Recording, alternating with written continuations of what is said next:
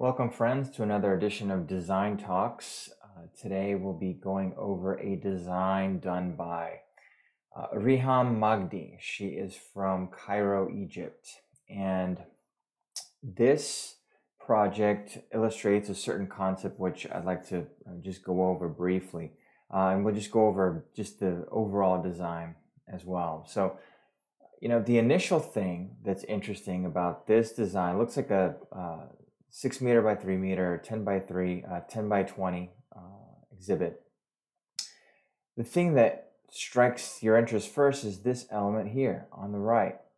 It's colorful, it breaks the profile, it's attention grabbing. And so that's the main concept with this video. It's like sometimes these 10 by 20 spaces or 20 by 20, the architecture for those ends up looking like a box. I mean, it may be a box with some curved edges, a really nice looking box, a box with some open sides or different facing panels or whatever, but ultimately what it looks like is a box. And what causes that is the fact that it's going all the way to the edges.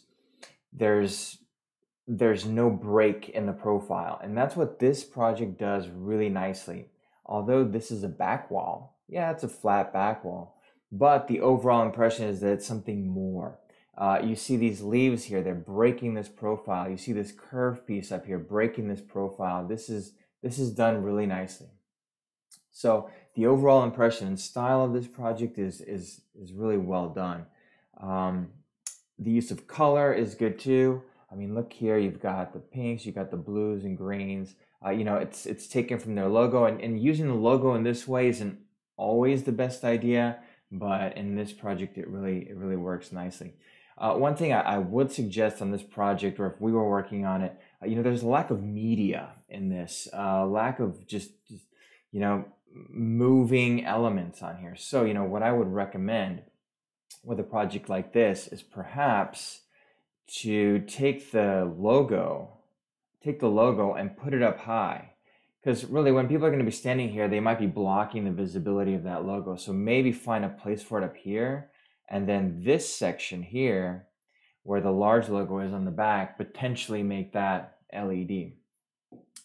So that would be my only suggestion with that. And then the render quality itself is really nice. You've got some nice lighting here on this logo. Nice lighting here too. You got that difference in lights and darks, and so that will create that dramatic rendering. I mean, look at how bright this white is and how dark this background is. It really pops nicely. The flooring is interesting too. I mean, for most projects of this size, you're not going to be able to do the raised flooring like it's shown there. But in any case, I mean, this type of flooring can be, let's say, done less expensively with some carpet or vinyl cut inlays.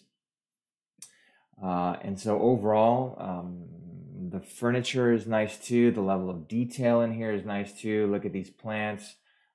It's just overall a very nice project. And then this element here is interesting as well.